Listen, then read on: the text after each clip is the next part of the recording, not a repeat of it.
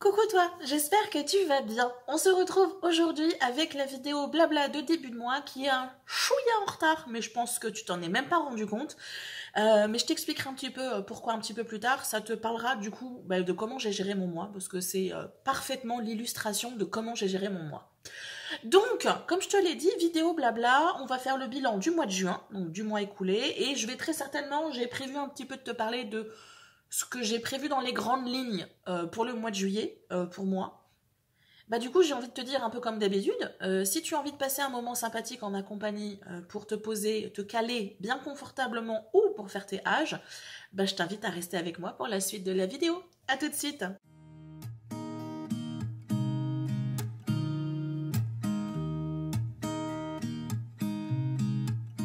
There's a new day that will come again tomorrow. There's a new day to wash away the pain. Donc, de mon côté, je suis installée avec beaucoup de prudence sur une chaîne. Voilà, une chaise qui aujourd'hui a décidé qu'elle allait grincer. Bon, il faut que je sois gentille avec mon fauteuil parce que c'est un fauteuil qui est en fin de vie. Mais un fauteuil qui me fait vivre une expérience particulière. Tu sais, c'est les fauteuils de bureau là où tu peux te... Voilà. Sauf que moi j'ai un fauteuil où je peux faire finalement un 360 parce que je peux aussi faire ça. Donc du coup c'est une expérience particulière, tu vois, qui me demande de travailler ma stabilité au niveau du bassin, c'est voilà, travailler mon équilibre. Donc je pense que là elle est en train, voilà, de m'exprimer ces derniers mots. Donc tu risques d'entendre, j'en suis fort désolée, je grince, mais ma chaise va grincer encore plus. Voilà, est-ce que j'ai d'autres petits préambules à te dire? Non, je suis accompagnée d'un chai latte qui est chaud, enfin tiède maintenant, parce que j'ai pas pensé à m'en faire un hier soir, voilà, tout simplement. Mais bon, comme ça fait 2-3 jours, bon là il fait beau, mais hier et avant-hier, voilà, c'était des belles journées d'automne, comme je dis. Mais ça va faire l'affaire. Est-ce que j'ai d'autres choses à te dire? J'ai plein de choses autour de moi parce que j'ai plein de choses à présenter, mais non, je pense qu'on est bon. J'espère que tu es installé confortablement. J'espère que le mois de juin a été un mois agréable de ton côté, même si la fin du mois a été peut-être un peu chaotique pour toi aussi, notamment au niveau de l'environnement citadin. Dis-moi si toi aussi ça a été le chaos et l'apocalypse dans tes rues. Moi, ça l'a été pendant 2 jours. Enfin, 2 nuits, pour le coup. La nuit dernière, ça a été calme, donc j'espère que... Bref, je t'en parlerai très certainement en cours de vidéo, parce que voilà. De quoi j'avais envie de te parler? Oui, mois de juin. Dis-moi si toi, ça a été un bon mois. Je pense pas que t'es encore... Enfin, que t'es déjà en vacances, mais... ou que t'as des vacances. Dis-moi tout. Parle avec moi. Sois mon ami. Pour moi, le mois de juin... je peux te dire que c'est le premier mois que j'ai kiffé de l'année 2023. Donc il était temps, hein. Mais un mois très intéressant déjà parce que j'ai retrouvé le sommeil. Je rigole, mais en fait c'est là où tu te rends compte que tu te dis ah mais c'est cool en fait le sommeil, ça sert à quelque chose. C'est bien cette fonctionnalité dans le corps. Et c'est utile. C'est quand tu l'as plus que tu dis « Ah mais non, mais je le veux en fait. Moi je veux cette fonction-là. Je veux pouvoir me reposer moi aussi et puis après être active. » Donc voilà, je sais pas comment j'ai réussi. Je pense que, voilà, pour ceux qui ne sont pas traumatisés du fait que je puisse parler de ma Dream Team, des anges, des guides et tout ça, je pense que j'ai été un peu aidée. Parce que ça, voilà, j'ai trop galéré pendant 5 mois pour que du jour au lendemain, les choses se régulent.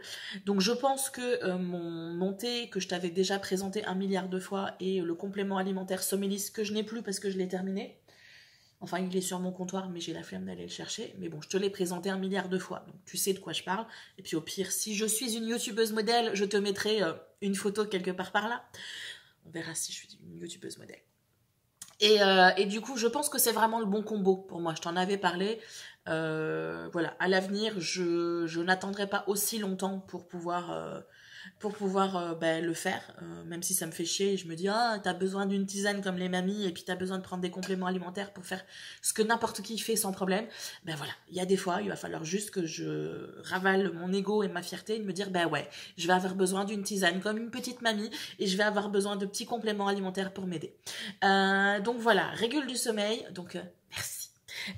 Et franchement, bah ouais, hein, voilà, c'est utile le sommeil.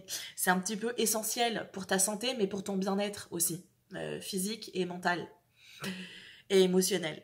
Du coup, les affaires reprennent. J'ai envie de te dire, Bibi qui dort, ça veut dire qu'une Bibi qui se réveille à peu près bien, bon, qui a encore un petit peu une dette de sommeil, mais tu vas pas réguler 6 mois de dette de sommeil en un claquement de doigts.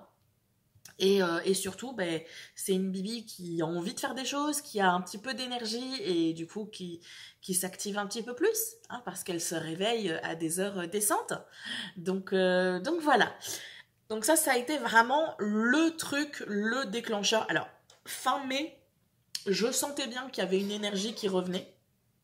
Mais ça, c'est quelque chose que j'avais déjà senti au mois de mars et c'était un petit peu retombé comme un soufflé. Alors, soit c'était retombé comme un soufflé, soit j'avais pas été capable d'être relativement modérée dans ma remise en action, chose que j'ai réussi à faire là visiblement pour le mois de juin. Donc, je sentais qu'il y avait une énergie qui revenait, mais j'étais pas en plus en mode pompé l'up et j'y croyais sans vraiment y croire.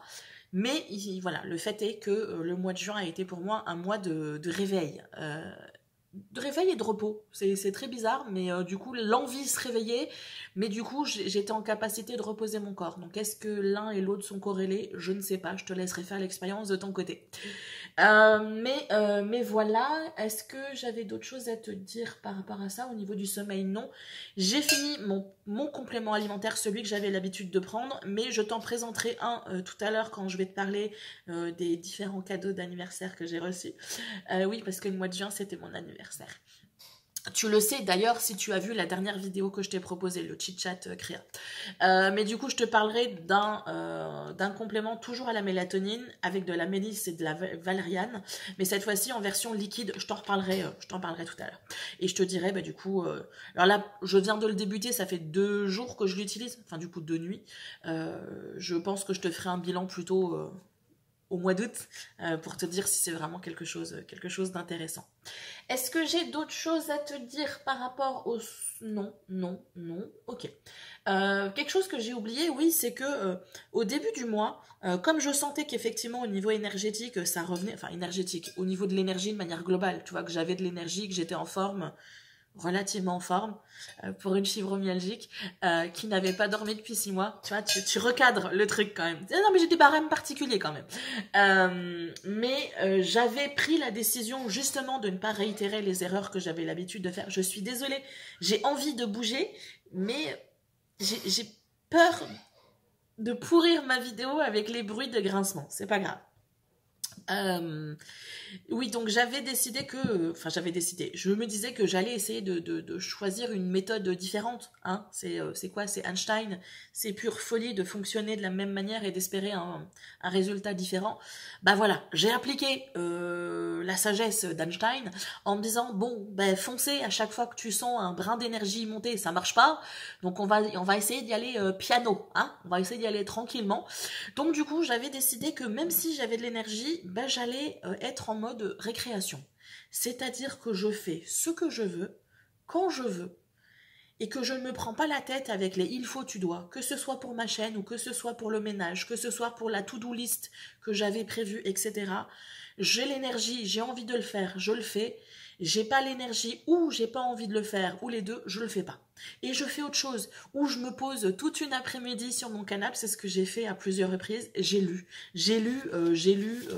pas mal, parce que du coup je t'en parlerai aussi, 1, 2, 3, 4, 5, 6, 7 livres, alors non, je triche, j'ai lu 6 livres, et j'en ai lu un 7e, mais en diagonale, je l'avais déjà lu, et en fait c'est un livre que je savais vouloir éliminer de ma collection, mais il y avait quelques petites informations que je voulais récupérer, et du coup je l'ai lu en diagonale, histoire de récupérer ce que j'avais récupéré. Mais du coup, j'ai lu 6 livres, ça nécessite que tu poses tes fesses quelque part, hein, et que tu ne fasses pas la to-do list que tu avais prévue, et ça fait du bien. Voilà, ça fait du bien. Donc j'ai été en mode récréation tout le mois de juin.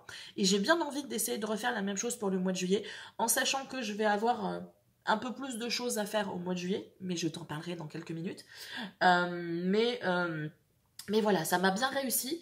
Et j'aime bien, en fait. Je pense que je m'évite une sorte d'anxiété latente. En fait, moi, c'est ça qui est traître, c'est que je me stresse sans que je m'en rende compte. Il y a une sorte d'anxiété latente qui s'installe et je m'en rends pas compte parce qu'en fait, je fais des choses que j'aime. Tu vois, je peux très bien me créer de l'anxiété avec YouTube. Même si tout fonctionne bien, je vais me créer du stress parce que les stats fonctionnent pas, parce que j'arrive pas à faire ce que je veux, etc. Et je m'en rends pas forcément compte, en fait, sur le moment. Et c'est vraiment a posteriori que là, je me pète une crise de fibro ou alors j'ai des problèmes de sommeil et tout ça. Et en fait, je me dis, mais comment ça se fait? Alors que ça doit être un truc qui traîne depuis des mois, tu vois. Le corps, il va gérer en sourdine quelque chose et au bout d'un moment, il peut plus gérer. Donc voilà. Donc j'ai bien envie d'essayer de continuer à essayer de calmer un petit peu cette anxiété-là que je n'arrive pas à contrôler, que je n'arrive même pas à voir parfois. Je finis par me dire ok c'est bon j'ai compris je suis anxieuse mais voilà c'est parce que le truc il est en face de moi et que je peux pas le nier tu vois à un moment donné. Donc voilà. Et là, la fin du mois de juin a pour moi été un bon révélateur par rapport à ça, justement avec tous ces événements-là qui se sont passés. Enfin, non, c'était même avant ça. C'était parce que par rapport à un point que je vais aborder juste après, là, ce que je suis en train de te dire. Oh, mais c'est que c'est sombre, là. Est-ce que je peux augmenter un tout petit peu la luminosité sans que je sois cachée d'aspirine? Du coup, ouais, vraiment là, les 10 derniers jours du mois de juin, ils ont été assez stressants pour moi parce que du coup, j'ai quasiment rien eu pendant des mois, tu vois, au niveau rendez-vous, au niveau sociabilisation, etc. Et là, en 10 jours, j'avais à me déplacer régulièrement chez mon père, des gens venaient chez moi régulièrement, j'ai eu des tirages de tarot à faire à des personnes que je ne connaissais pas, donc un peu de stress, mais positif parce que c'est quelque chose que je voulais aussi, parce que je veux peaufiner un petit peu une potentielle activité en tant que tarologue, et j'ai besoin moi d'avoir des cobayes pour peaufiner un petit peu ce que j'ai envie de proposer. Et j'ai le point suivant, à savoir de la kiné, qui est venu s'intégrer là-dedans. Et du coup mon petit planning, tu vois, tout zen, que j'avais programmé avec juste ma vie, la vie de Bibi et YouTube, tout ça a été un peu chamboulé. Et du coup début de stress un petit peu par rapport à ça, enfin pas forcément début de stress, encore une fois c'est ce que je te dis, je m'en suis pas rendu compte sur le moment. C'est vraiment parce que j'ai senti que les derniers temps, là où sur le reste du mois, je me couchais, dans le quart d'heure qui suivait, je m'endormais, là je sentais que la dernière semaine, il me fallait une petite heure quand même, tu vois, pour m'endormir. Je m'endormais, je sentais la fatigue, je savais que j'allais m'endormir, mais il me fallait une petite heure. Alors tu me diras, il y a peut-être aussi le fait qu'il faisait chaud, tout ça, que les moustiques me prennent pour un buffet à volonté, tout ça. Mais je sentais bien que voilà, c'était un peu plus grinçant et qu'il y avait bien une raison à ça, et que cette raison, ça devait très probablement être ce stress et cette anxiété. Je parle plus d'anxiété que de stress parce que le stress, on s'en rend compte quand on est stressé. Enfin, moi, en tout cas. L'anxiété, c'est plus insidieux, j'ai l'impression. Donc voilà.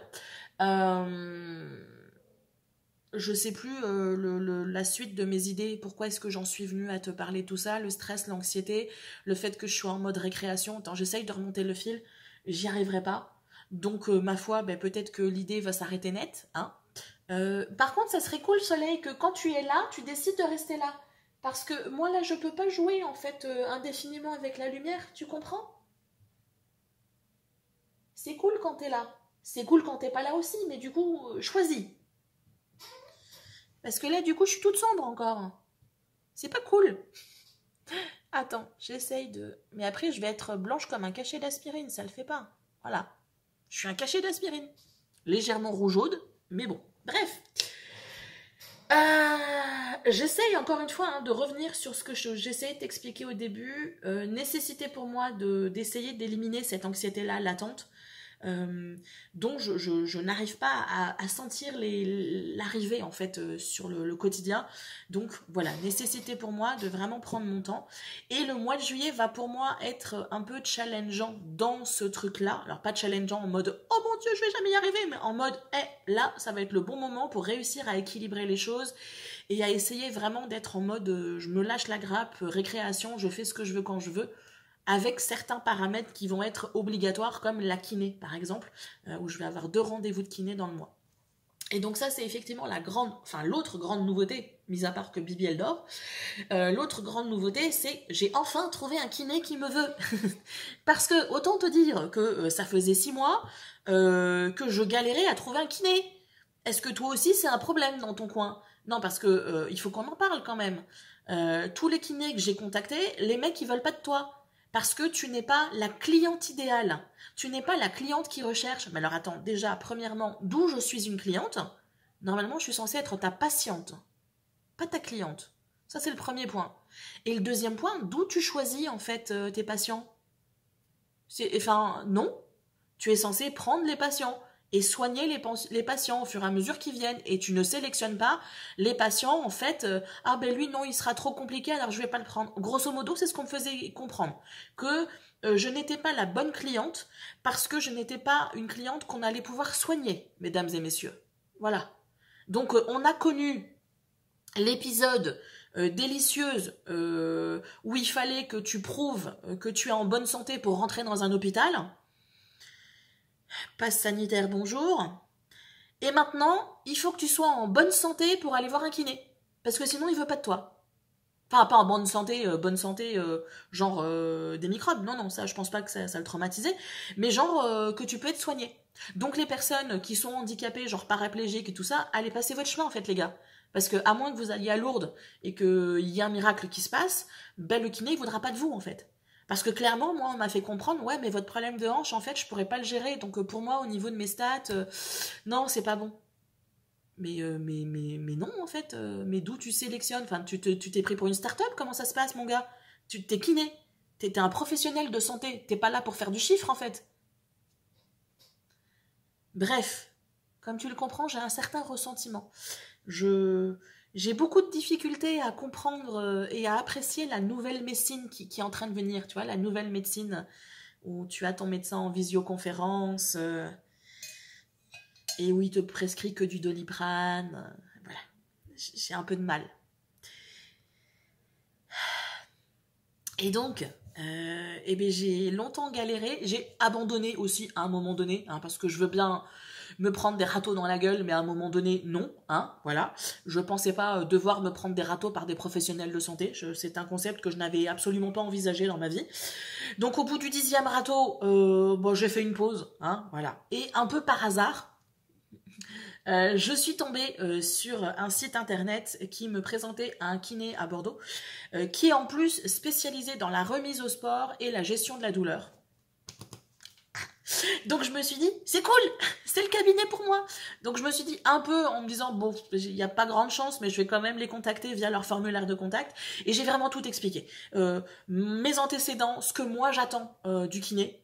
En gros, je veux pas juste qu'on me carre dans une salle, qu'on m'explique les 2-3 mouvements que je suis censée faire et que je revois le kiné au bout d'une demi-heure. Ça, c'est hors de question, j'allais dire hors de quest. C'est hors de quest. C'est hors de question en fait. J'ai eu ce genre de kiné que tu ne vois que genre 40 secondes qui passe la tête par l'entrebâillement de la porte. Ça va? Oui? Ok, je reviens. Et tu le revois au bout d'une demi-heure. Bref. Donc j'ai vraiment tout expliqué. Je me suis dit bon ben alors là s'il m'envoie pas chier, j'ai quand même de la chance. Et en fait on m'a pas envoyé de chier et en fait ils m'ont trouvé de la place. Donc voilà. Donc là j'ai eu que 2 séances. C'est pas vraiment des séances telles qu'elles vont être plus tard parce que l'objectif comme je t'ai dit c'est eux parlent de remise au sport. Pour moi, à mon niveau, c'est de remise en mouvement. Mais voilà. Donc, du coup, je vais très certainement avoir des séances qui vont être un petit peu plus actives physiquement et des séances où je vais être en mode loukoum sur le siège. Ou pas si loukoum que ça, d'ailleurs, parce que la dernière séance, j'étais pas à loukoum. Ou alors loukoum qu'on essaye de plier dans tous les sens parce qu'il y a des vertèbres qui sont coincées. Mais voilà. Mais du coup, je suis contente, tu vois, vraiment, parce que ben, moi, ça va me permettre en fait de régler un problème que j'avais que je constate en fait depuis, allez, bien 3 ans, 3-4 ans, où je vois vraiment, physiquement, concrètement, la diminution de ma capacité de marche, la diminution de ma capacité de mobilité au niveau de ma jambe droite, notamment, celle qui est opérée au niveau de la hanche, et puis diminution de ma capacité de récupération, enfin de ma capacité de gérer l'effort, de récupération de l'effort, etc. Et ça devient problématique, ça devient tellement problématique que je me dis, bah, si je ne fais rien là, moi, maintenant, tant que je le peux, d'ici 3-4 ans, 5 ans, je suis en fauteuil. Et c'est pas quelque chose que j'envisage. Je sais qu'on peut vivre en fauteuil roulant, hein, j'ai eu l'exemple de mes parents, il n'y a pas de souci, mais ça me ferait un peu mal au cul, et je vais être très claire avec toi, de me dire que je suis en fauteuil parce que j'ai pas été en capacité de me secouer le popotin quand il fallait, même si ça fait mal et même si je vais en chier, mais si c'est possible, tu vois, parce qu'après je sais que je vais pas pouvoir faire le bretzel sur une table, pas une table, un tapis de yoga, je sais, et voilà. Monsieur Soleil revient, et du coup, je suis complètement... Alors du coup, on baisse.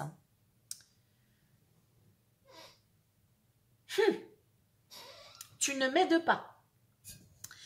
Et donc, je te disais, je sais qu'il y a des choses que, même si je me remets en mouvement et que j'améliore ma mobilité et tout ça, il y a des choses que je ne pourrais pas faire, en tout cas que je ne chercherai pas à faire dans l'immédiat, mais voilà, il y a des choses que je suis censée pouvoir faire, même si j'ai la hanche dans l'état dans lequel je l'ai, et malgré ce que certains rhumatos peuvent penser, les 2 derniers rhumatos que j'ai eus, quand ils ont vu ma radio de hanche, j'ai la mâchoire inférieure qui s'est affaissée en disant mais comment vous faites pour marcher en fait, parce que je sais pas, un pied devant l'autre et puis voilà.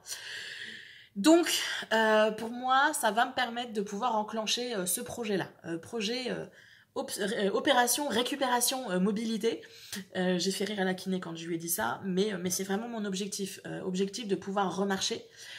Et puis objectif secondaire, de pouvoir éliminer la béquille que j'utilise depuis 10 ans. Béquille qui m'est très utile, mais qui commence à devenir néfaste, notamment pour tout mon bras gauche, parce que j'ai de plus en plus mal au pouce, donc le pouce que j'ai habituellement tendance à subluxer, sans le problème de la canne, mais là que j'ai tendance à subluxer de plus en plus. J'ai mal au poignet, j'ai mal au coude, j'ai une tendinite au coude, j'ai mal à l'épaule, alors épaule que je me suis complètement abîmée en tant qu'assistante de vie parce que j'ai niqué 3 ligaments sur les 5 qui sont sur l'épaule. Enfin, je pense qu'ils ont dû récupérer là depuis le temps, mais ou pas d'ailleurs. J'en sais rien, j'ai pas refait d'échographie ou de radio. Donc, mais voilà, beaucoup de douleurs, notamment au niveau de la clavicule, tout ça, parce que l'épaule, en fait, elle est, avec la canne, elle est constamment en fait surélevée. Parce que moi, la canne, elle me sert vraiment à m'éviter de trop trop boiter, trop me déhancher en fait.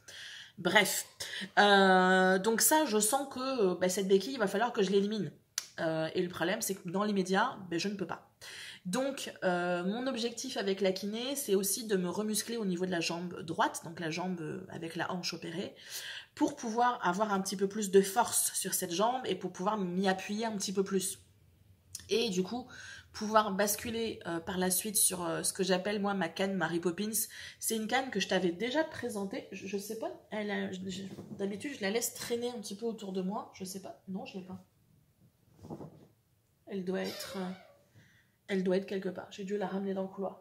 Mais c'est une petite canne que je t'avais présentée, c'est pas une béquille, c'est vraiment une canne, tu sais les petites cannes que les mamies elles ont là souvent, et c'est une canne en fait que j'ai beaucoup de difficultés à utiliser parce que je la trouve pas très stable par rapport à la béquille en fait qui, moi je me maintiens au niveau du poignet et qui a, tu sais le plastique là qui te maintient, il y a vraiment une stabilité, je sens que je peux m'appuyer dessus en fait, et c'est l'objectif, alors que la canne, il n'y a pas de stabilité et du coup j'ai tendance à me crisper sur la canne et du coup à me crisper tous les muscles sur le côté et c'est juste c'est horrible. Donc pour l'instant je l'utilise pas, mais j'aimerais bien essayer de pouvoir basculer de la béquille à la canne, et plus tard, de la canne à rien du tout. Mais ça, on verra, on verra. Pour l'instant, je veux pas me fixer des trucs trop hauts, et du coup, y aller vraiment pas à pas, couinage après couinage.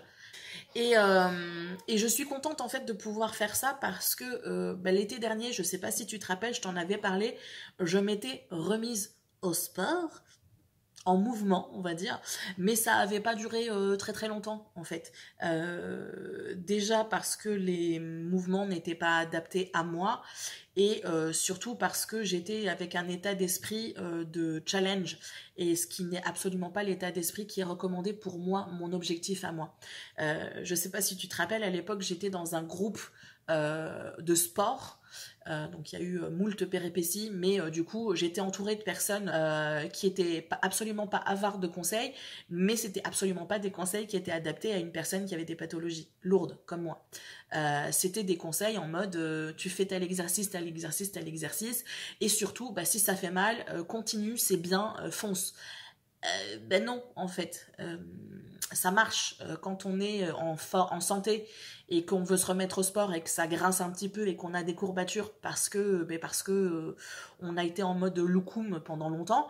Mais quand on a des pathologies, la douleur, c'est important de la prendre en compte. Et moi, je l'ai pas pris en compte. Et ce côté un peu challenge, on se challenge jour après jour, moi, ça a pas fonctionné en fait. C'est absolument pas l'état d'esprit dans lequel il faut que je sois, parce que je me suis brûlée littéralement, et c'est comme ça que j'ai enclenché la tendinite au coude, parce que les exercices que je faisais n'étaient pas adaptés à moi.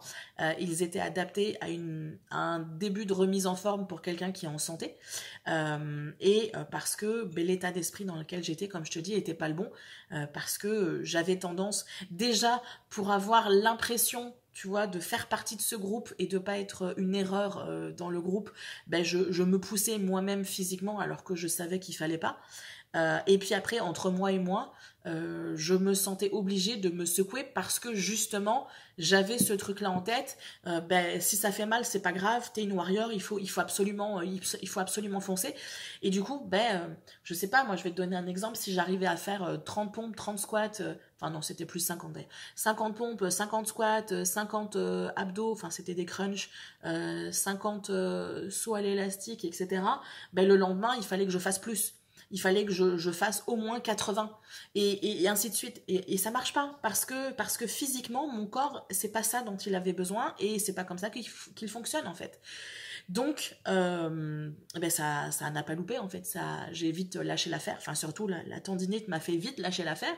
Quand tu commences à hurler parce que tu attrapes un simple objet ou un truc comme ça, parce que ton bras il veut plus porter, c'est qu'il y a quelque chose qui va pas. Donc je sentais bien que oui, il fallait que je me remette en mouvement, mais je ne pouvais pas le faire toute seule. Il fallait que je sois accompagnée. Et je ne pouvais pas être accompagnée de personnes qui sont déjà sportives, parce que forcément c'est pas leur faute, mais les personnes que j'avais autour de moi là dans le groupe, c'est des personnes, t'en as certaines, elles faisaient des trucs, elles soulevaient, les personnes soulevaient du 150 kilos, enfin voilà, mais déjà c'était pas mon objectif, et puis surtout c'est loin de mes capacités, donc même ce que eux me parlaient comme début d'exercice, mais c'était déjà un truc inatteignable pour moi à un instant T. Donc je savais qu'il fallait que je sois accompagnée des bonnes personnes, donc c'était soit un coach sportif qui connaisse un minimum certaines pathologies, et financièrement je ne pouvais pas me le permettre, soit c'était de la kiné, et comme je te l'ai expliqué, la kiné ça a été un peu compliqué. Donc là pour moi, voilà, je suis contente, enfin je ne m'attends pas, je n'ai aucune attente, voilà, je vais formuler différemment, je n'ai aucune attente de résultats miracles, tout ça, j'ai parfaitement conscience que je vais avoir mal, il va falloir vraiment, comme j'expliquais à la kiné, j'ai l'impression en fait que il s'est construit au-dessus de moi en fait une sorte de plafond de verre, et qu'à chaque fois que je fais des efforts, je me cogne à ce plafond de verre, et qu'il faut que j'arrive à dépasser ce plafond de verre, mais que dans l'immédiat toute seule je ne peux pas. Je ne peux pas parce que la douleur, en tant que fibromyalgique, la douleur n'est plus, mais ça c'est quelque chose que je t'avais déjà dit, je suis désolée, je vais radoter, mais la douleur n'est pas un signal d'alerte pour moi. J'ai mal tout le temps, et j'ai mal sans raison en fait. Donc du coup, pour moi, j'ai mal, je me dis ça va passer. Et du coup, ben, quand ça fait mal, je ne sais pas si ça fait mal parce que je suis en train de dérouiller quelque chose et qu'il faut que je continue, ou ça fait mal parce que je suis en train de faire une connerie et que là, il faut que j'arrête absolument, sinon je vais me blesser. Donc, bah, c'était important pour moi d'avoir cet accompagnement-là et avoir cet œil professionnel qui va être en capacité de pouvoir réorganiser, réviser un petit peu certains mouvements et qui va pouvoir surtout, par les manipulations et les massages, ben, venir atténuer les tensions qui pourraient arriver, alors celles qui sont déjà présentes, parce qu'il y a du taf. La kiné d'ailleurs, elle me dit je sais pas par quoi commencer en fait. Là, il y en a partout. Vous n'avez pas des tensions, vous êtes une tension sur pattes, madame. Donc il y a les tensions déjà présentes qui causent déjà pas mal de douleur, parce que la douleur que j'ai actuellement vraiment en haut du dos, au niveau de la colonne, je sais pas si je t'en avais déjà parlé, mais ça devient de plus en plus intense. Et elle me dit, moi je sens rien. Et puis moi j'ai pas fait de radio parce que je sais très bien que le gars de la radio va me dire, mais madame, il n'y a rien. Il va encore me sortir d'un truc du style, un petit peu de douleur, ça ne fait pas de mal, madame. Et là, tu as juste envie de le tarter et de lui dévisser la tête. Donc, pour éviter, parce que d'un point de vue légal, je risque d'avoir des problèmes, j'évite d'aller faire des radios. Et du coup, je lui ai dit, est-ce que vous, là, au palpé, vous sentez qu'il peut y avoir éventuellement un problème? Elle me dit non. Moi, ce que je sens, c'est qu'il y a énormément de tensions, en fait, et que ces tensions-là, en fait, vous empêchent la colonne de pouvoir bouger comme elle veut et créer éventuellement des pincements au niveau des nerfs, etc. Donc voilà. Donc, le fait d'avoir un professionnel, une professionnelle de santé en l'occurrence, qui va pouvoir m'accompagner et gérer les quicks et les couacs qui vont arriver, parce que c'est obligé, en fait. J'en ai totalement conscience. C'est pour ça que je dis, je sais que je vais en chier. Déjà parce que j'ai mal naturellement, donc je vais avoir d'autant plus mal parce que je vais dérouiller et parce que le corps n'est pas habitué pour les exercices que je vais avoir à faire. Mais je sais aussi que c'est pour du mieux et que je suis accompagnée. Donc là, je suis vraiment très contente par rapport à ça.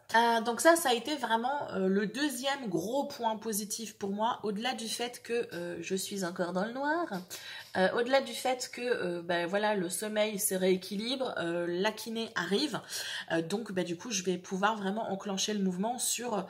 Ben, prendre soin de moi, et prendre soin de moi, ça veut pas simplement dire me faire un petit chai latte et être en mode récréation et puis on relaxe. Oui, ça fait partie parce que c'est un point important pour moi, mais être en capacité de bouger, ben, c'est aussi important. Et du coup, essayer de grappiller la moindre petite capacité de mouvement et la moindre capacité d'effort et de résistance à l'effort, ben, va être essentiel pour moi. Donc, bon, je te dirai tout ça dans le courant du mois, comment ça se passe.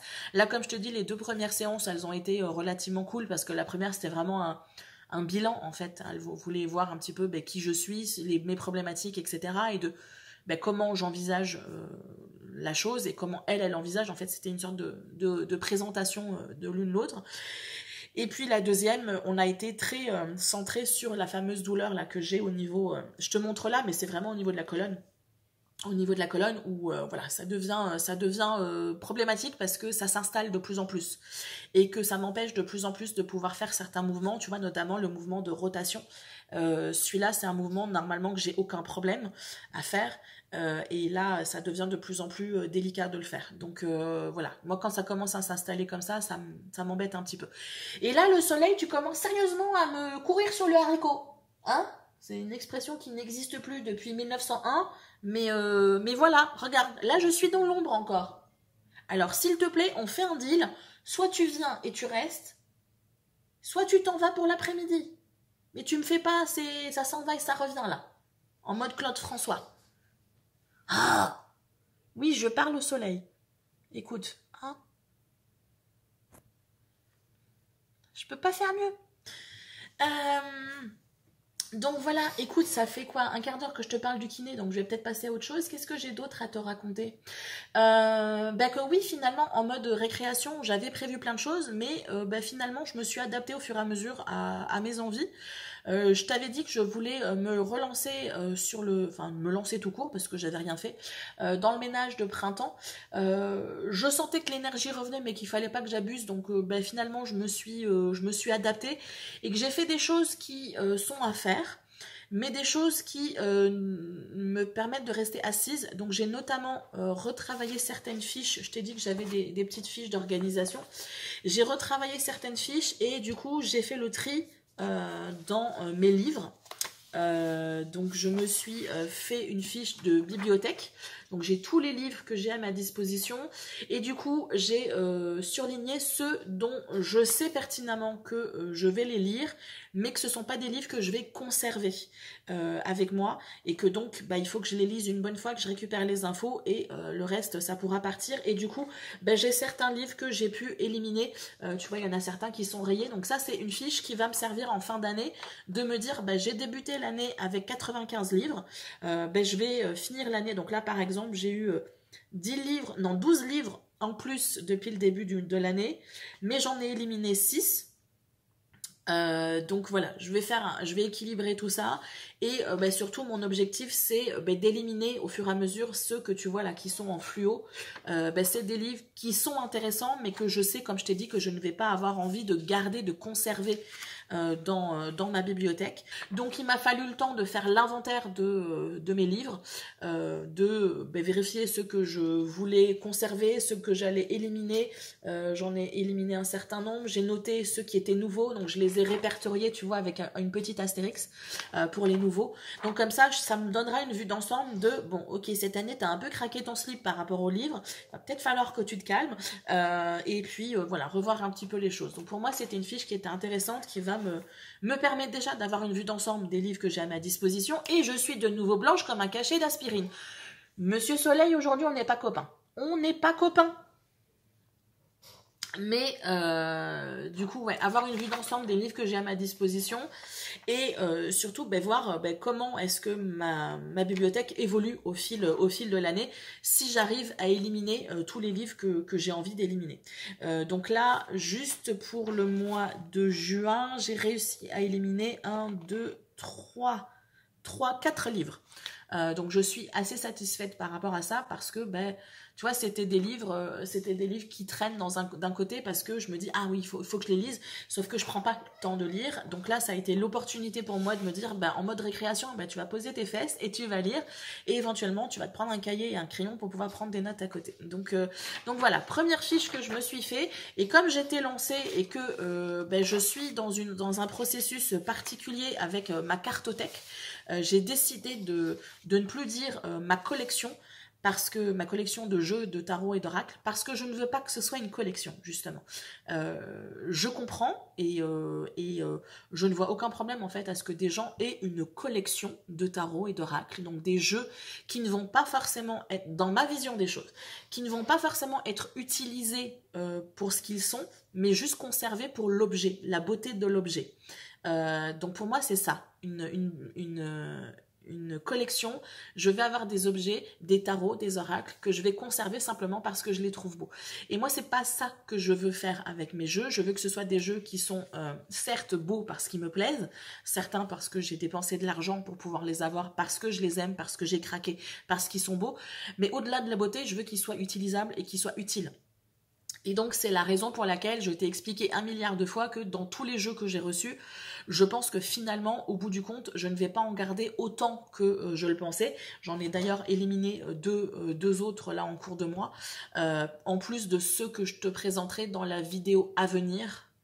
Je sais pas quand est-ce que je l'ai prévu cette vidéo, mais tu vas avoir une troisième vidéo de collection, du coup, Cartothèque, cette fois-ci où je te présente tous les jeux que j'ai décidé de ne pas conserver, en fait, les jeux que j'avais réceptionnés de mon ami et que je savais pour X ou Y raison que ça ne me plaisait pas, et j'avais décidé de garder ceux-là, donc celui-là que je t'avais déjà présenté pour l'été, et puis la même version mais pour l'hiver, pardon.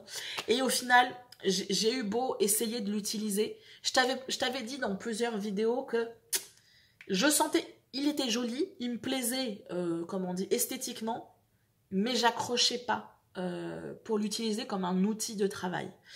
Et je me suis dit, je vais quand même lui donner une chance parce que ça m'embête de me dire que mon ami m'a donné une vingtaine de jeux, voire 30 jeux, je sais plus. Et en fait, je vais en éliminer pratiquement la totalité, tu vois. Je me dis, est-ce que je suis pas en mode blasé de la vie, tu vois, qui oh non, ça c'est pas assez parfait, oh non, ça c'est pas assez bien pour moi. Et du coup, mais d'un autre côté, je me vois pas garder des jeux que je ne vais pas utiliser. Ça fait pas partie. Je dis pas que c'est mal, Ce qui, je préfère préciser, je ne dis pas que c'est mal, c'est juste que moi, dans ma personnalité, je n'ai pas envie de faire ça. Donc, voilà, donc j'en ai éliminé 2 autres. Et sur le même principe que ma fiche bibliothèque, ben, du coup, je me suis fait une fiche Cartothèque, où j'ai les tarots, les oracles, les tarots qui sont nouvellement arrivés, toujours avec ce petit astérix là sur le côté, les tarots que j'ai éliminés au fur et à mesure.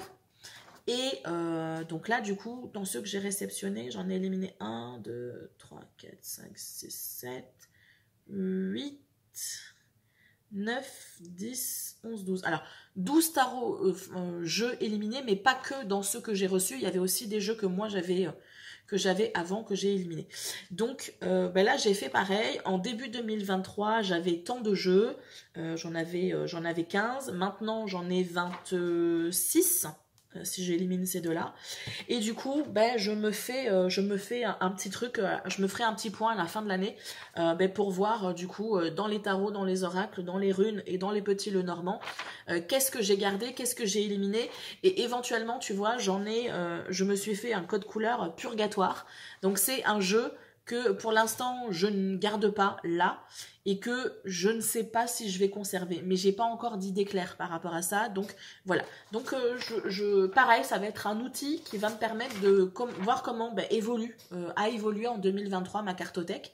Donc là, de toute façon, elle a évolué drastiquement de manière indépendante de ma volonté, parce que de moi-même je n'aurais pas acheté autant de jeux, mais je trouve ça intéressant de voir du coup comment va évoluer les choses.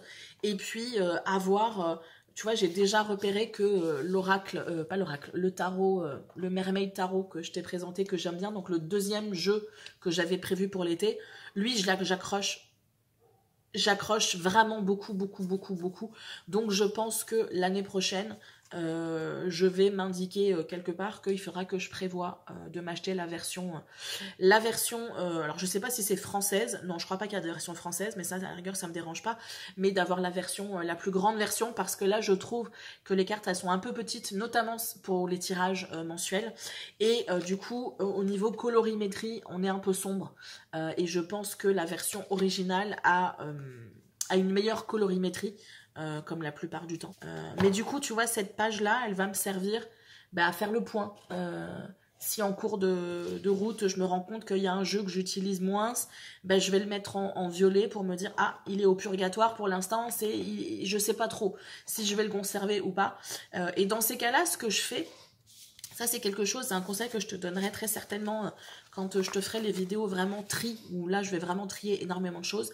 Mais j'ai adapté une méthode, je sais plus où je l'avais trouvée, je l'ai clairement pas inventée, mais c'est une méthode que j'appelle la méthode du trou noir. C'est-à-dire que quand tu as des objets que tu as envie d'éliminer, mais en même temps que tu sais pas, parce que t'es pas sûr, peut-être que éventuellement, potentiellement t'en aurais besoin, tu les mets dans un sac, dans une boîte, n'importe où, que tu caches quelque part. Tu le mets dans un trou noir. Et tu vois, dans les 3 mois, les 6 mois ou les 1 an qui suivent, si tu as eu besoin de cet objet. Si à un moment donné, tu t'es dit, ah là, tu vois, ça serait intéressant que j'ai tel truc, peut-être qu'éventuellement, ça peut être intéressant que tu gardes l'objet et du coup, tu le sors du trou noir et que tu le réinstalles et que tu le réorganises pour l'utiliser plus, peut-être. Peut-être que tu ne l'utilisais pas parce que tu ne le voyais pas. Mais souvent, tu vas te rendre compte que passé les 6 mois ou passé les 1 an, ton objet, tu n'en avais pas besoin. Donc, du coup, tu vas pouvoir l'éliminer. Moi, c'est une technique que j'ai vraiment utilisée pour certains trucs vraiment très spécifiques où il y avait toujours ce petit truc de « ouais, mais peut-être que, tu sais, éventuellement, j'en aurais besoin. » Tu sais, au cas où, ça peut toujours servir. Au cas où, je le mets quelque part, je ne le vois plus, et est-ce que ça sert ou est-ce que ça sert pas? Donc ça, c'est la petite astuce que je te donne. Mais du coup, moi, je compte faire la même chose du coup avec mes livres. Comme je te dis, j'en ai déjà sélectionné un certain nombre qui vont partir. Et avec la cartothèque, je pense faire pareil. Donc du coup, il m'a fallu un petit peu de temps aussi pour faire ça. Mais tu vois, ça, c'est des choses qui faisaient partie de ma to-do list, mais pas forcément immédiatement. Et du coup, je me suis adaptée. Et comme j'étais lancée dans la fabrication de fiches, je me suis fait une fiche que j'avais fait les années précédentes, à savoir les les lectures de l'année. Donc je me suis notée pour le mois de juin et je note en fait les livres parce que ça me permet de voir déjà éventuellement les livres que j'ai lus et surtout ça me permet d'avoir un suivi sur mes lectures de manière globale. Parce que moi, dans mes to-do list, dans mes objectifs, je me suis notée, je sais pas, au moins 3 livres. J'aimerais essayer de lire au moins 3 livres dans le mois. Donc ça peut être livre roman, ça peut être livre études, c'est à peu près tout. Donc du coup, là ça a été... Ah non, si ça peut être aussi livre information, tu vois. Pas forcément études, mais genre réinformation, ce que j'appelle moi les lanceurs d'alerte. Donc on va des livres qui vont te faire découvrir des choses, voilà, des affaires, etc. Ou des livres sur la santé, des livres, des choses comme ça. Donc c'est pas vraiment de l'étude, mais c'est quand même du savoir. Pour moi, étude, ça va être tarot, ça va être le potager, les runes, les Lenormand, enfin là où je vais vraiment avoir une action d'apprentissage à faire. Et du coup, ça me permet d'avoir une visibilité. Pour le mois de juin, j'ai clairement rempli mon objectif. Je suis très contente parce que au-delà du fait d'avoir pris plaisir à lire, j'ai aussi éliminé un certain nombre de livres. Donc voilà, pour moi, le challenge est respecté. Donc on verra pour le mois de juillet comment ça va se passer. Non, je t'en parlerai un petit peu plus tard. Et dernière fiche que j'ai fait, c'était une fiche que j'avais avant, mais que j'avais jetée. Mais j'avais conservé les données et je me suis dit, tu sais quoi, je vais quand même me refaire cette fiche-là. Parce que même si je ne veux pas que ce soit un paramètre essentiel, c'est un paramètre qui reste important et qui me permet de voir quand même la chute abyssale que je suis en train de faire. Ce sont mes stats YouTube, donc juste au niveau du nombre d'abonnés cumulés sur une année. Et c'est assez drastique en fait. Tu vois par exemple qu'en 2016, j'avais réussi à cumuler sur une année 2195 abonnés en plus. En 2022, je suis à 385 abonnés. Donc, il y a certes le fait que j'ai été absente, mais il y a aussi le fait que l'algorithme YouTube nous casse les couilles. Hein, je vais être vulgaire, mais voilà. Donc, voilà, ça va être un outil qui m'est utile parce que ça me permet quand même d'avoir un suivi. Et là, je me dis que peut-être avec...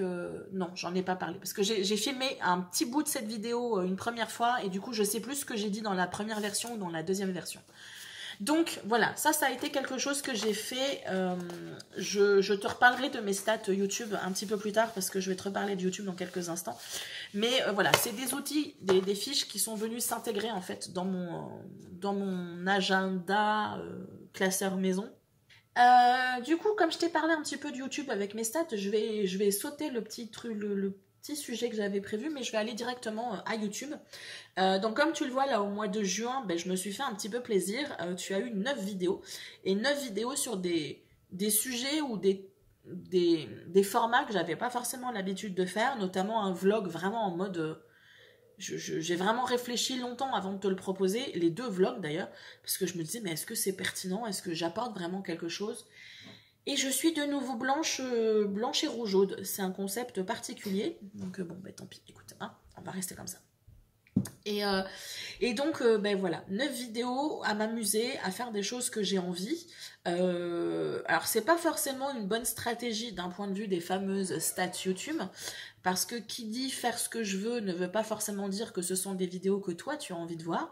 Et j'en ai eu l'exemple flagrant avec la 2e vidéo sur la collection de tarot et d'oracle. Je crois que j'ai péniblement atteint les 80 vues. Ça fait mal, ça fait très mal. Mais du coup, voilà, je persiste à me dire, je fais ce que je veux quand je veux, même si je sais que la vidéo te plaira pas forcément, c'est quelque chose que moi j'ai envie de sortir.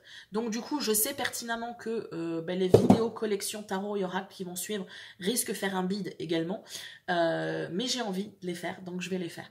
Comme je te dis, je vais arrêter de jouer avec ce truc-là parce que je fais du bruit inutilement.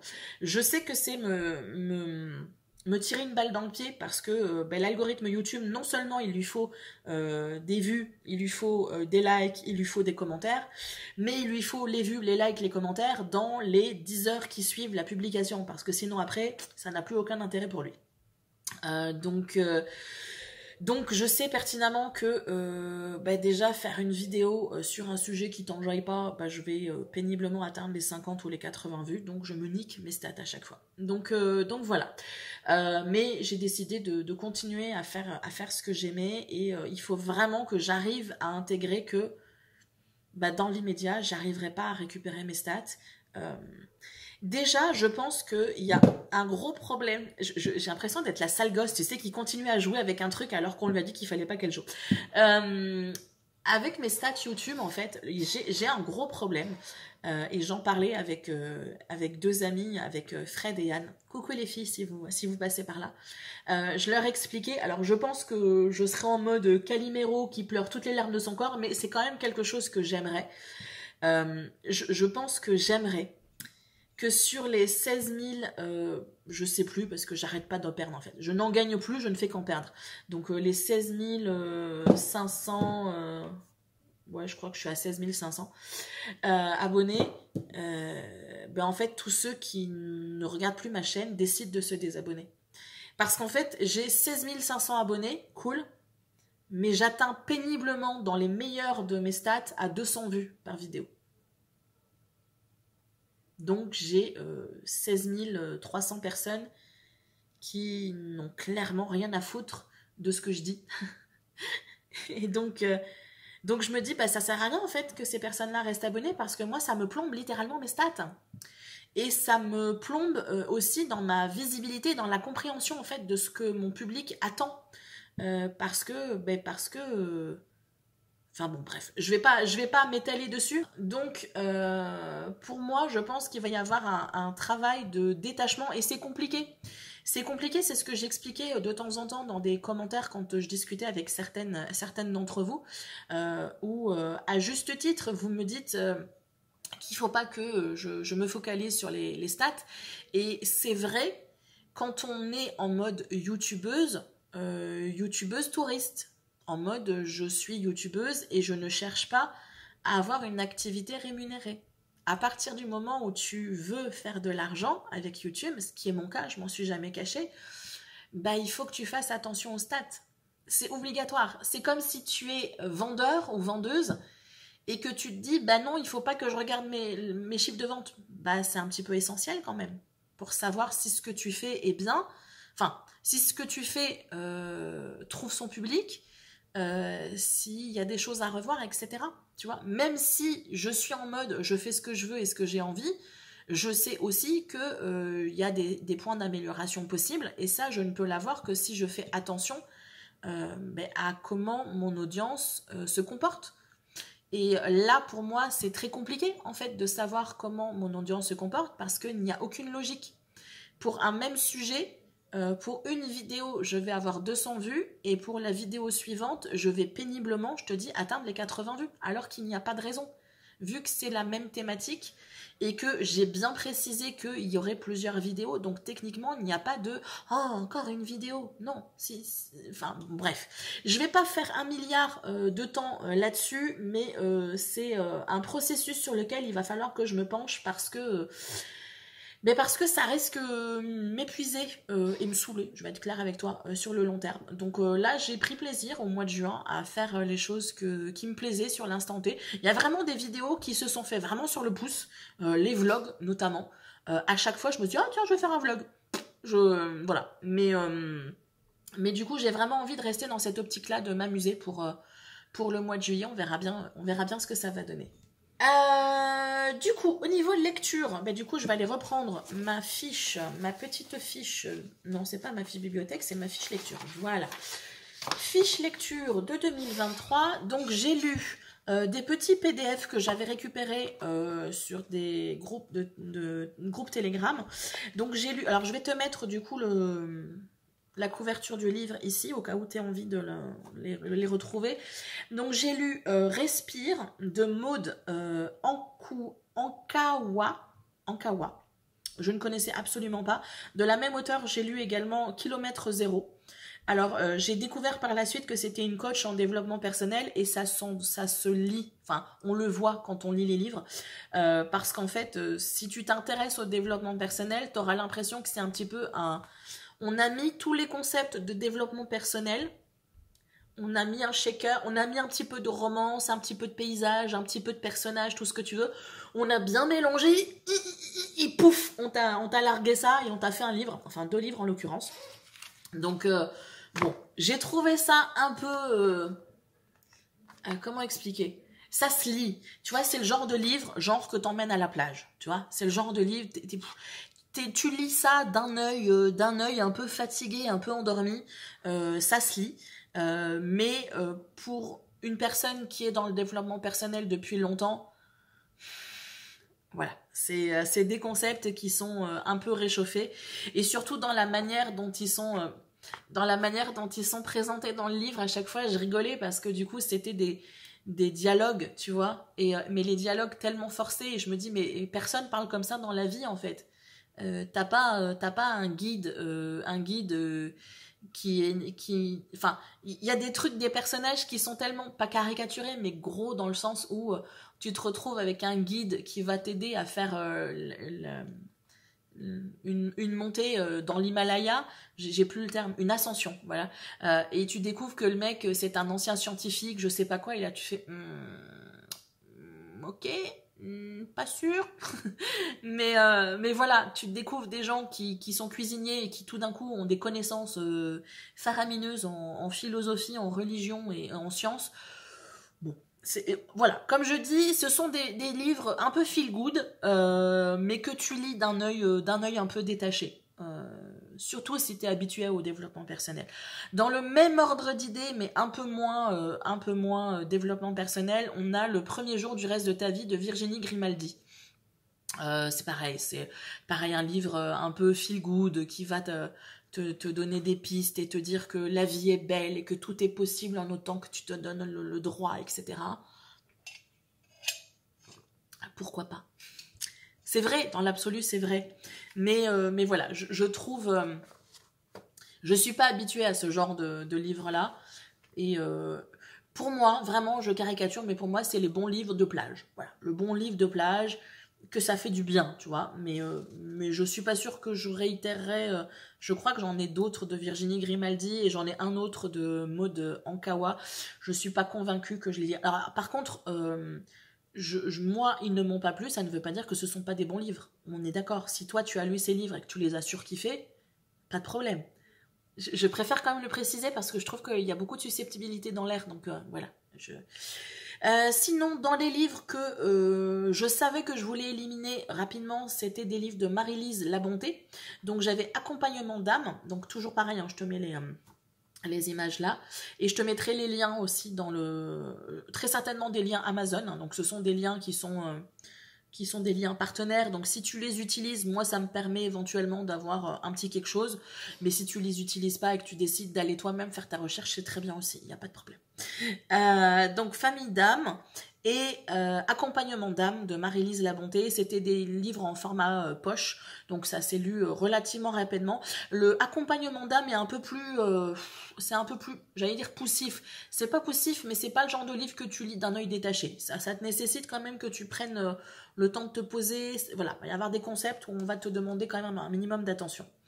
Autre livre que j'ai lu également et que pour l'instant je vais garder dans ma bibliothèque, c'est Coup d'état de Juan Branco. C'est un livre que je t'avais dit que j'avais acheté en début juin ou fin mai, je sais plus, et que je comptais lire. Donc voilà, il s'est lu bien. Comme je t'ai dit, il a... alors je sais pas si c'était spécifique à ce livre-là ou si c'est une habitude que Juan Branco a dans ses livres, mais il va avoir une écriture qui va te demander une exigence de lecture que tu n'as peut-être pas l'habitude. Moi, en l'occurrence, je n'avais pas l'habitude. Des tournures de phrases qui font que il faut vraiment que tu sois, j'allais dire concentré, mais posé, on va dire, au moins. Et parfois, il va utiliser des mots que tu te dis, j'ai jamais vu ce mot-là. Est-ce que je suis stupide? Est-ce que je vais aller voir dans le dictionnaire? Donc, du coup, voilà, je sais pas si c'est un niveau de langage écrit qui est assez particulier et qui est apparemment voulu, parce qu'il me semble avoir vu une interview de Juan Branco où il explique que c'est une volonté de sa part de proposer certes des livres qui sont assez petits à chaque fois, mais qui sont écrits avec un style d'écriture, j'arrive pas à trouver le terme, mais avec un style d'écriture assez recherché, voilà. Et le dernier livre que j'ai lu cette fois-ci en diagonale, c'est le fameux livre dont je te parlais tout à l'heure. Je l'avais déjà lu, je savais que c'était un livre qui finalement m'intéressait, mais pas assez pour que je le garde dans ma bibliothèque. Et donc je voulais le lire en diagonale pour récupérer finalement les informations qui m'intéressaient, parce que je ne vois pas l'intérêt, et je suis sûre que tu vas te reconnaître là-dedans. On a tous des livres où on sait que dedans on le garde, ou le truc classique, le livre de recettes, où tu sais que dedans, le livre, il fait 200 pages, dedans, il n'y a que 3 recettes qui t'intéressent, et tu gardes le bouquin, parce qu'il y a les 3 recettes qui t'intéressent. Ben non, tu récupères les recettes qui t'intéressent, et tu élimines le bouquin. Voilà. En tout cas, moi, c'est ce que je veux faire. Je ne fais aucun jugement de valeur, ni machin moralisateur, mais voilà. Moi, c'est comme ça que je vois les choses. Et donc, le livre Analakashique de la personne que tu vois sur l'image, hein, parce que je ne l'ai pas noté là, c'est machin, truc Ortiz, je sais plus. Voilà, c'est typiquement le livre que je savais ne pas vouloir garder, mais je savais qu'il y avait quand même des infos qui m'avaient semblé, j'allais dire pertinentes. Tout le livre est pertinent, mais c'est juste moi qui avait vraiment des informations très précises dedans que je voulais conserver. Au niveau, c'est quoi le sujet suivant? Donc ça, je t'avais présenté les tarots que j'ai éliminés. Donc je vais voir si tu vois, là où ça m'agace un petit peu de pas forcément avoir l'aisance financière que je voudrais, c'est que si j'étais plus à l'aise financièrement, je t'aurais proposé là à l'été, je t'aurais fait un petit concours, un petit giveaway pour te faire gagner en fait ce jeu. Mais le truc, c'est que je peux pas me permettre les frais de port, en fait. Et je trouve ça con, tu vas te dire, alors, je te fais gagner un truc, mais c'est toi qui payes les frais de port. D'autant plus si on a un truc genre, la personne, elle est au Québec, tu vois. Alors là, non, je peux pas me permettre, en fait. Et pareil, tu vois, j'aurais pu te faire un petit concours pour l'hiver, juste histoire de dire, tu vois, c'est pas grand-chose. C'est pas un truc qui vaut énormément, mais c'était juste le petit cadeau qui aurait fait plaisir, et je peux pas, tu vois, c'est ça, et ça m'agace un petit peu. Mais bon, hein, on va faire les choses tranquillement, les uns après les autres, et puis je vais voir. Si de toute façon je les ai encore l'année prochaine, je verrai l'année prochaine si je peux pas faire un petit concours. T'étais obligé de tomber, ah bah tu vas rester à terre. Puni. Du coup, je bascule sur la prochaine catégorie. Je voulais te montrer un petit peu les cadeaux d'anniversaire que j'ai eu. Alors pas en mode, ah, t'as vu, j'ai trop de la chance, j'ai eu des cadeaux d'anniversaire, mais en mode, peut-être que tu vas découvrir quelque chose qui va t'intéresser. Donc, tous les produits que je vais te présenter là sont sponsorisés par le lutin, enfin la carte bancaire du lutin roulette, donc de mon père, pour ceux qui ne suivraient pas. Quand je parle du lutin roulette, c'est mon père qui est en fauteuil roulant. Voilà, je sais que j'ai des nouvelles personnes, des nouveaux spectateurs et spectatrices, et du coup tout le monde ne sait pas forcément de quoi je parle. Et donc j'ai l'habitude de lui faire sur Amazon une wishlist de choses généralement relativement utiles. Je dis relativement utiles parce que il y a aussi des livres, beaucoup. Mais souvent ça va être des choses que je sais que je veux, mais que je ne peux pas me permettre d'acheter, donc que je garde dans ma wishlist indéfiniment. Parce qu'il y a forcément quelque chose de plus prioritaire à acheter. Et donc je me dis, ça m'énerve. Donc à Noël, c'est ce que j'avais fait. J'ai refait ça à mon anniversaire, et je pense que je referai la même chose à Noël. Genre, je sélectionne des choses que je sais que j'aurai besoin, que j'aurai l'utilité chez moi, mais qu'à chaque fois je me dis, ouais, mais... notamment là j'ai un complément alimentaire, 40 balles le complément alimentaire, ouais c'est important pour moi, mais j'ai pas 40 balles à mettre sur un complément alimentaire, donc pour l'instant ça va attendre. Donc voilà, c'est l'opportunité pour moi de pouvoir accéder à des choses que je ne pourrais pas accéder autrement. Donc je vais commencer par lui parce que je t'en ai déjà parlé. C'est un complément alimentaire, je sais pas si je te l'avais déjà présenté, parce qu'en fait moi je l'avais déjà acheté il y a 1 an. Ça fait quelques années maintenant que je constate que j'ai l'impression que je me déplume un petit peu. Tu le vois notamment dépendamment comment je me coiffe, ou si je me coiffe ou pas. Là je suis pas coiffée, mais du coup tu vois que disons que j'ai un peu moins de masse qu'avant. Avant j'avais vraiment une masse, tu vois. J'avais de la famille du côté espagnol et on a une masse de cheveux. Et je trouvais que j'avais perdu en masse de cheveux. Et comme je sais que dans ma famille, on a tendance à se déplumer à l'approche de la ménopause et que ma mère étant une personne qui a été ménopausée très tôt, désolée, je révèle des secrets, ben je me dis que voilà, j'ai 43 balais, elle a commencé à être pré-ménopausée à 40 ans. Bon, bah voilà, je suis dans les clous, mais bah, je me dis, ça peut être le début, d'autant plus que je vois au niveau de mon cycle que... Je parle de choses, là, s'il y a encore des mecs ici, ils se sont barrés en courant. Bref, je vois qu'au niveau de mon cycle, bah, il y a ça a évolué depuis quelques années, donc je me dis, bon, bah voilà, on approche de cette étape-là. Et bon, c'est pas quelque chose qui me traumatise, mais c'est juste, moi, je veux que les choses se passent bien. Mais par contre, ce qui me traumatisait un petit peu, c'était ça. C'est de voir que j'avais l'impression de vraiment perdre mes cheveux. Et quand je me coiffais à l'époque, et c'était ce qui m'avait incité à acheter le premier flacon que j'avais eu il y a 1 an, il me semble, 1 an ou 2 ans. Je sais plus. Et du coup, je me brossais les cheveux et je pouvais passer mes cheveux 15 fois dans la journée et je pouvais toujours enlever des cheveux, tu vois, dans ma chevelure. Et ça me perturbait un petit peu quand même. Donc, au-delà du fait de vérifier si j'avais des problèmes de santé, des carences et tout ça, il n'y avait rien. Donc, on était très certainement sur un déséquilibre hormonal ou un déséquilibre tout court, tu vois. Le corps, il se perturbe très vite. Et comme moi, ben, je lui en fais voir un petit peu de toutes les couleurs avec les douleurs, avec le système nerveux qui est toujours à cran, etc. Et surtout, les dernières années, alors là, maintenant, ça fait quelques temps maintenant que je ne prends plus de médicaments, sponsorisé par Big Pharma, mais ben, j'ai eu pratiquement pendant 15 ans des médocs tous les jours, non-stop, anti-inflammatoires, et puis tout ce qui accompagne les anti-inflammatoires, parce que va y avoir des effets secondaires, donc il te faut le produit pour les effets secondaires, mais celui-là va avoir un effet secondaire, donc il te faut un truc pour le deuxième effet secondaire qui est pour le premier effet secondaire, et ainsi de suite, et ainsi de suite. Et du coup, ben, quand j'ai arrêté tout ça, ben, ça a déstabilisé aussi le corps. Donc voilà, il y a eu tout plein de trucs qui ont fait que ben j'ai beau ne pas être en mode je suis coquette, mais je suis pas en mode j'ai besoin d'être apprêtée à fond, mais je sentais quand même que voilà, la chevelure c'est quelque chose quand même. Donc ben, j'avais fini par acheter un complément alimentaire qui était bien référencé sur Amazon, qui contient du zinc, alors il contient plein de trucs, il y a une liste impressionnante voilà, je vais pas te faire toute la liste parce que voilà, il y a tout ça.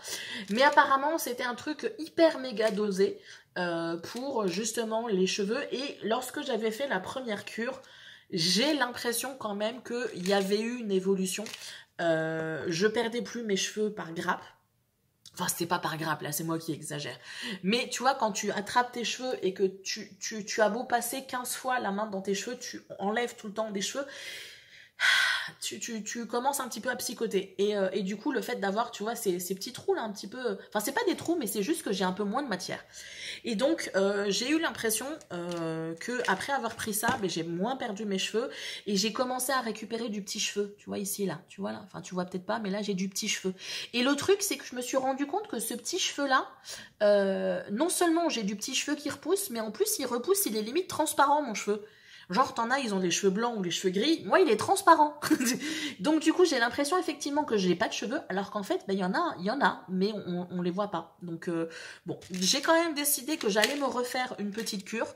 Je suis de toute façon en pleine cure, là, j'ai fait de la vitamine C. Là, j'ai fait la vitamine C, vitamine D, zinc. Là, je prends du magnésium. Je prends de l'oméga 3 aussi, et une fois que j'aurai fini tout ça, parce que j'ai pas envie de tout prendre en même temps, je vois pas l'intérêt, bah, du coup je prendrai lui. Mais lui, c'est un complément alimentaire qui coûte 40 balles, 37, 38, enfin il oscille assez régulièrement, et donc voilà, donc c'est un complément que je recommande, parce que moi j'ai eu l'impression qu'il y a eu vraiment quelque chose. Alors par contre, ça pue. Il pue. Ah, et en plus, non seulement il pue, mais en plus les comprimés sont énormes. Voilà. Mais voilà, il y a plein de trucs super bons. Alors attends, je vais essayer de te trouver de la vitamine C, un truc qui est apparemment hyper méga important pour les cheveux parce qu'il te le reprécise partout, du MSM, de la prêle des champs, des acides gras, enfin bon bref, une liste impressionnante d'acides gras, de l'huile de tournesol, la poudre de cendrier, bref, de la spiruline, plein de trucs, vitamine B6, vitamine B9, vitamine B2, vitamine B1, bref, tu vois, hein, plein de choses, et c'est celui qui est ultra méga dosé, donc le ultra cheveux plus de Nature Plus. Vraiment, j'ai fait une recherche sur Amazon et c'était celui qui était le mieux noté, donc voilà. Autre complément alimentaire que j'avais envie de tester, c'était de la mélatonine, c'est ce que je t'ai présenté très rapidement tout à l'heure, mais cette fois-ci en version liquide, avec un petit goutte à goutte. Donc adapté apparemment pour les problèmes de sommeil et les jet lag. Donc il y a une dose, enfin 2 pipettes de ça équivaut à la dose recommandée de mélatonine, donc 1,9 mg, donc ce qui est noté ici. Et du coup il y a de la mélatonine, mais il y a de la mélisse, il y a de la valériane, il y a pas mal de choses qui contribuent à réduire le temps d'endormissement, donc ce qui est mon cas. Et du coup voilà, donc j'ai expérimenté, j'ai pris si tu veux mon complément alimentaire sommeil, j'ai fini la cure et là ça tombait bien, mon père m'a acheté ça pour mon anniversaire et je me dis pile poil, j'étais en train de finir mon sommeil, je bascule sur lui, donc là ça fait 2 nuits que j'ai basculé sur lui, donc je te dirai ce qu'il en est. Si je sens que ça aide ou si j'ai l'impression que niveau, tu sais, le coup de mou vraiment, je l'avais plus avec l'autre, avec le complément en gélule. Mais est-ce que c'est parce que je suis un peu plus stressée aussi en ce moment que du coup j'ai peut-être pas ce coup de pompe, tu vois, que je sentais, j'en sais rien, mais quoi qu'il en soit, quand je vais me coucher, je m'endors. Donc c'est ce que j'attends moi de ce type de complément alimentaire. Donc c'est de la marque Nutri & Co. De toute façon, je te mettrai les liens dans le commentaire épinglé. Donc mélatonine, mélisse, aubépine, valériane. Voilà. Je te montre un truc comme ça, après je vais pouvoir l'éliminer. Je lui ai demandé une boîte, un grand tupperware comme ça, parce que ça va me servir pour mes expérimentations de différentes recettes que je veux essayer. Et j'en avais besoin notamment d'avoir un contenant assez grand que je vais pouvoir garder dans mon frigo. Et du coup, je l'avais dans ma wishlist depuis pas mal de temps, mais comme ça coûte une vingtaine d'euros,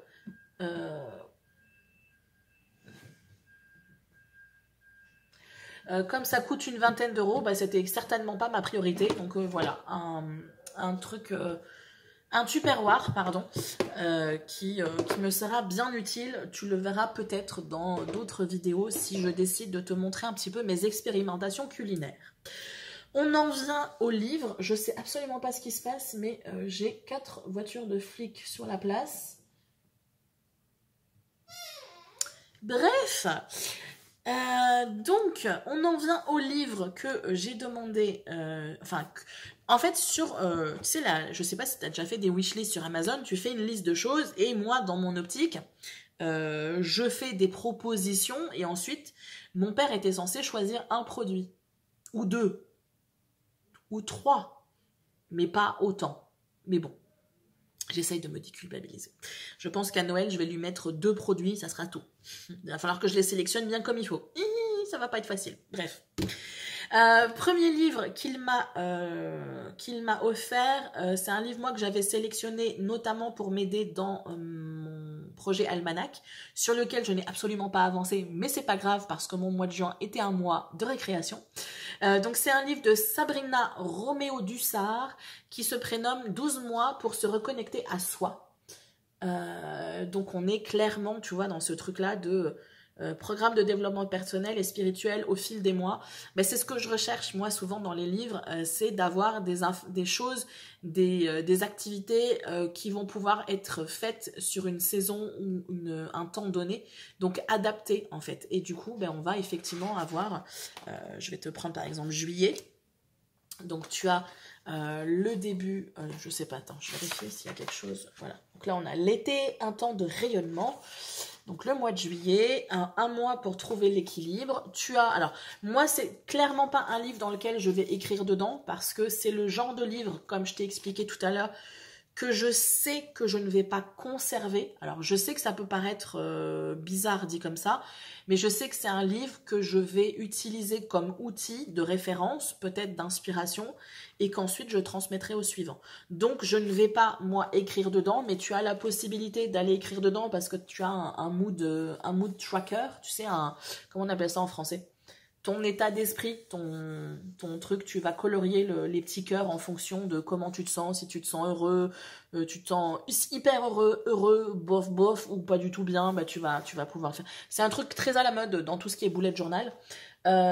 Tu vas pouvoir mettre, ça je trouve ça amusant parce que c'est ce que je fais, tes intentions et objectifs du mois, le truc personnel, les trucs professionnels, les événements importants du mois de juillet.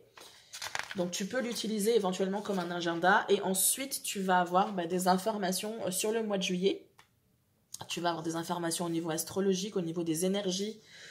Comment est-ce que tu peux prendre soin de toi dans le mois. On va très certainement te donner des conseils aussi en fonction du mois. Là, par exemple, c'est faire preuve de bienveillance. Entretenir ce que l'on a.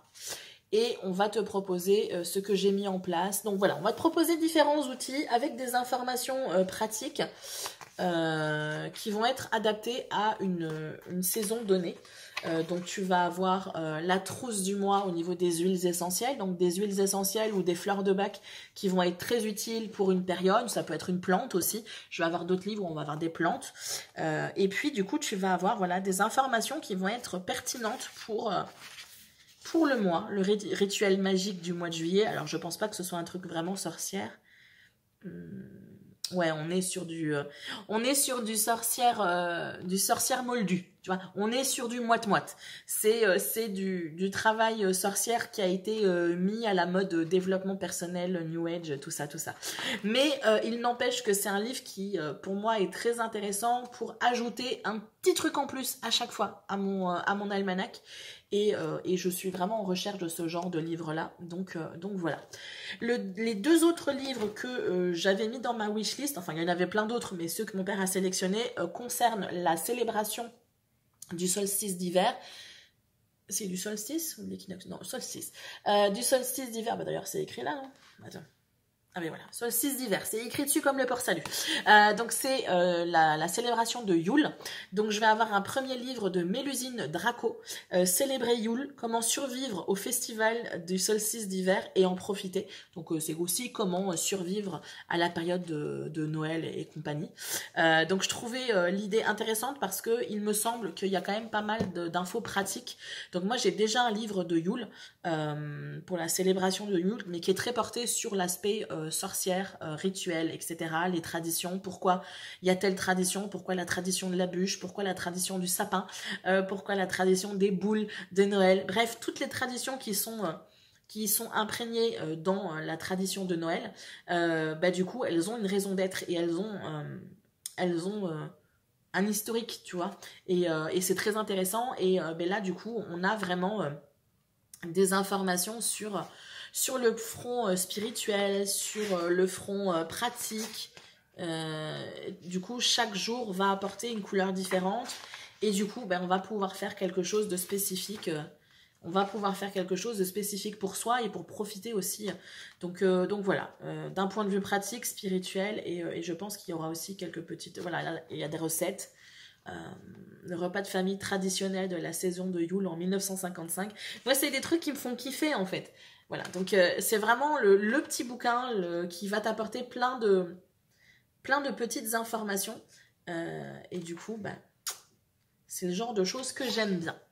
Dans le même ordre d'idées, mais pas vraiment, cette fois-ci, j'ai un livre de Fabrice Coyote Alors attends, là, du coup, ça va nécessiter un petit accent.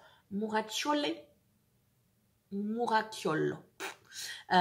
C'est les 12 nuits sacrées de Yule. Donc les fameux, tu sais, aux États-Unis souvent ils vont nous parler de 12 jours de Noël. Et bien ça vient de là, encore une fois. C'est les 12 jours traditionnels qui précèdent le solstice. Il me semble. Attends, je te dis une bêtise. C'est pas précédé, c'est qui accompagne le solstice. C'est la veille du solstice et après les jours qui suivent. J'en dis des bêtises. Mais du coup, voilà, c'était quelque chose qui m'intéressait énormément. Et on a plein d'infos sur Internet, mais il y a un peu à boire et à manger. Donc du coup, je voulais vraiment... J'avais déjà acheté l'année dernière un livre qui nous permettait de faire un suivi, notamment sur le principe des 12 jours de Yule. Et là, du coup, on est sur quelque chose qui va vraiment aussi nous parler des 12 jours de Yule, mais dans une visée traditionnelle de la tradition nordique, parce que ça nous vient de là. Et du coup, comment est-ce qu'on peut adapter tout ça, voilà, la fusion des calendriers, comment est-ce qu'on peut adapter ça dans notre vie moderne, en fait, parce que c'est très beau d'avoir des informations sur des informations historiques pour pouvoir retracer comment les gens célébraient à une certaine époque et pourquoi tel symbolique nous est resté, etc. Mais du coup, qu'est-ce que je fais de l'information traditionnelle? Comment est-ce que moi je peux l'adapter dans mon quotidien citadine, où j'ai pas un pet de nature, où je vais pas avoir un sapin, où je vais pas avoir du gui, où je vais pas avoir du hou, etc. En tout cas, pas en version naturelle. donc voilà, c'est quelque chose qui va m'intéresser. Donc tu le verras très certainement apparaître dans les vidéos cet hiver, notamment pour le mois de décembre. Et un cadeau que je me suis offert à moi-même, mais j'avais quand même pas mal spoilé le truc. Attends, j'essaye de retrouver. Bon, c'est pas grave, je me remettrai le marque-page plus tard. J'en avais déjà parlé dans les 2 vidéos de ma cartothèque où je te présente mes tarots et oracles. Je t'avais expliqué que j'avais un oracle qui me faisait de l'œil vraiment depuis super longtemps, depuis un petit moment, et que je n'arrivais pas à me le sortir de la tête, et que j'allais très certainement me l'offrir pour mon anniversaire. En tout cas, que je l'aurai très certainement dans ma cartothèque avant l'automne. Et comme j'ai réussi, à ma grande surprise, je suis arrivée à la fin du mois en me disant ah ben j'ai réussi en fait, mon budget est bouclé. Et non seulement mon budget était bouclé, mais j'avais un petit reliquat. Je me suis dit, on va se faire plaisir, hein, voilà. Donc je me suis offert l'oracle dont je t'avais parlé dans la vidéo, donc Into the Lonely Wood. C'est vraiment un livre qui va, un oracle, pardon, et donc un petit livre qui va vraiment parler de la solitude, de travailler avec la solitude ou de guérir de la solitude, de l'isolation. Mais pour moi, il y a vraiment une énergie très... Je vais pas dire enfantine, mais on vient coller là-dessus. C'est un oracle qui pour moi va me permettre de guérir quelque chose de l'enfance. J'ai pas encore ciblé quoi, je n'en sais rien, mais c'est clairement, je sais pas, les images de cet oracle m'ont tapé au cœur. Mais ça m'a fait la même chose avec l'oracle de Médéor, où j'ai vu le jeu, je savais que j'en aurais l'utilité. Alors que j'ai d'autres jeux où ça va être d'abord un coup de cœur esthétique, et après ça sera un coup de cœur parce que effectivement ça s'intègre vachement bien dans ma routine, comme le Lightyear Tarot par exemple. J'ai flashé esthétiquement sur l'objet et maintenant c'est le tarot avec lequel je tire le plus. Mais là, je peux pas t'expliquer, j'ai littéralement craqué. Voilà, cet oracle m'a appelé. Je crois qu'il y a des fois, il faut pas chercher à comprendre. Donc moi, j'ai déjà travaillé les tranches parce que les tranches étaient blanches. Je te ferai très probablement une vidéo de présentation, hein, comme d'habitude. Mais voilà, je pense que c'est vraiment qui tout double avec ce jeu. C'est soit tu aimes les couleurs, les images, soit tu n'accroches pas du tout. C'est des petites créatures qui n'ont pas forcément de... Enfin voilà, ça peut nous faire penser à un ours, ça peut nous faire penser à un lapin, ça peut nous faire penser à plein de choses, mais c'est pas forcément, tu vois. Voilà, des petites créatures, certes très grandes, mais finalement un peu perdues dans leur monde et qui cherchent leur chemin. Et je sais pas, je me suis peut-être identifiée à ces petits personnages. Mais voilà, je vais pas te faire tout le jeu, mais il y a clairement une énergie automnale dans ce jeu. Mais bon, là je l'ai déjà utilisé juste pour me piger quelques cartes et ça tombe juste à chaque fois. Donc voilà, c'est mon petit cadeau de moi à moi. Je verrai à te le présenter un peu plus en détail et puis peut-être te proposer de comment est-ce que moi je vais l'utiliser, etc. Mais voilà. Est-ce que j'ai d'autres choses à te dire? Ben non, on va pouvoir parler du coup du mois de juillet. Mes objectifs pour le mois de juillet, tout simplement essayer de garder un certain équilibre et une certaine stabilité. Essayer de garder la même stabilité qu'au mois de juin, et encore, stabilité c'est bien compliqué, mais essayer de garder une certaine paix de l'esprit, on va dire ça comme ça. Et puis ce côté un peu récréation, c'est-à-dire que j'ai envie de m'éclater, je m'éclate. J'ai envie, je suis censée faire du tri, du ménage de printemps, du tri ou faire ma vaisselle. J'ai pas envie, j'ai envie de me faire une peinture, et je m'installe et je fais une peinture. Et je ferai un bout de vaisselle un peu plus tard. Mais voilà, je fais les choses qui me plaisent au moment où je me suis dit, mais Fiche, je peux le faire. Je ne travaille pas pour une raison de santé, mais je ne travaille pas. Si moi je ne profite pas, à quel moment je vais profiter en fait? Donc voilà, je me suis enfin autorisée.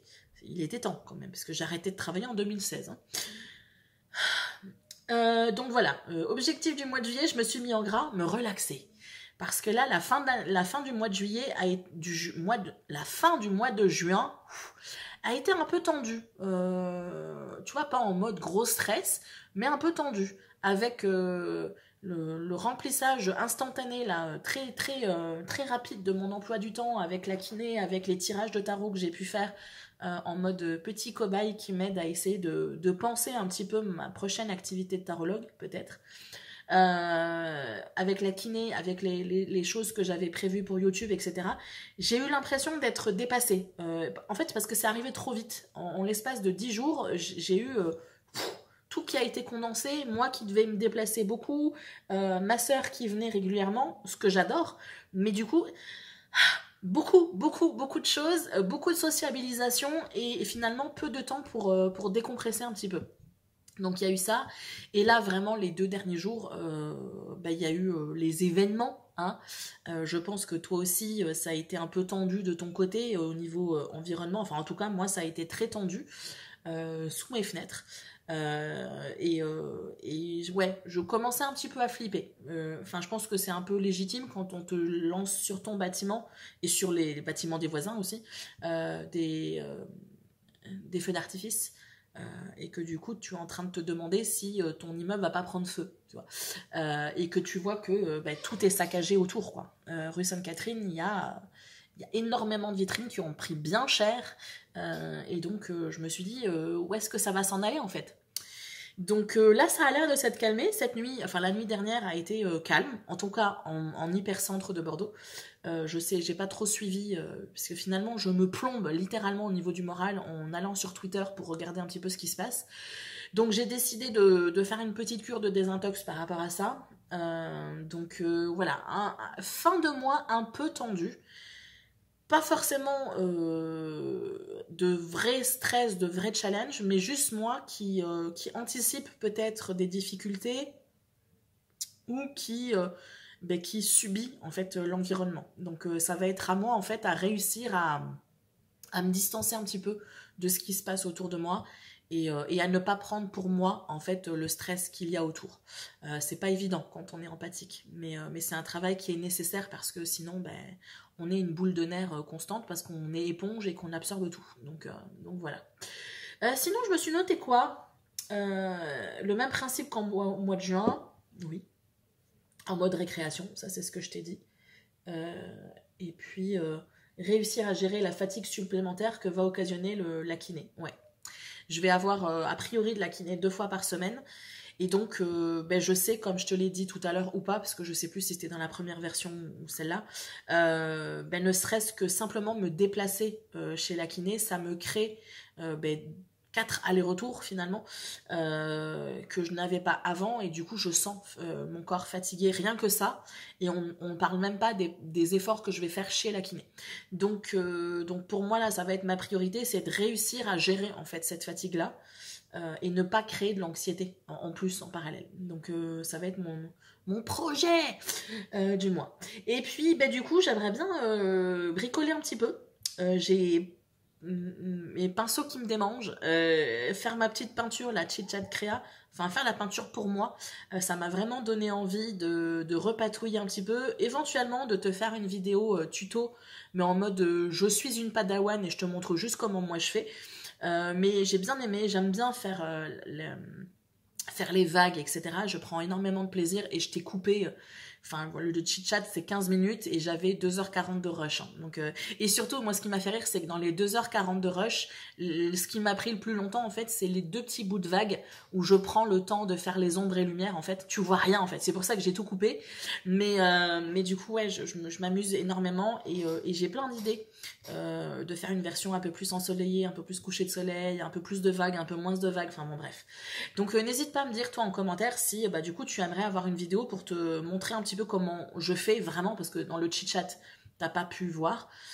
Et c'était pas l'objectif, en fait, du chit-chat. Le chit-chat était juste là pour combler un petit peu et que tu aies des images pour le blabla que j'avais à raconter. Donc voilà, mais j'ai aussi des idées de couture. Ça me redémange là, niveau couture. D'ailleurs, que je parle couture. Toi qui me regardes, je lance un appel.